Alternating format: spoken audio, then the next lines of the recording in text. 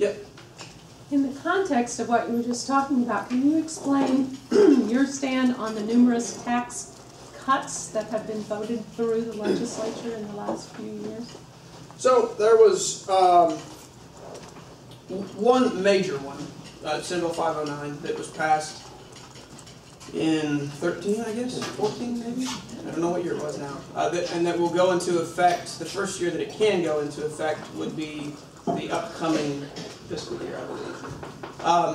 So we passed that tax cut, and we did it as carefully and as pragmatically as we could. And so what we did was put growth triggers in place, so to say that if there is a bad year, if the economy shrinks in the state, or if revenues don't go up by a certain amount, then we're not going to cut the tax rate for that year. And then it was split up into 5 different years. So not only is it based on growth, but it's also based on we're not cutting everything at once. So a lot of folks have rhetorically compared what we've done, or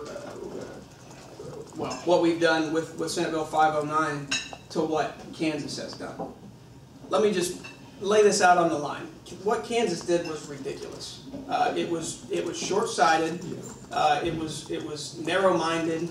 It was not well thought out. And if you could hear the backstory, and I don't know the whole thing, but the legislature kind of put Brown back in a corner, and he shouldn't have probably signed the bill, and he did.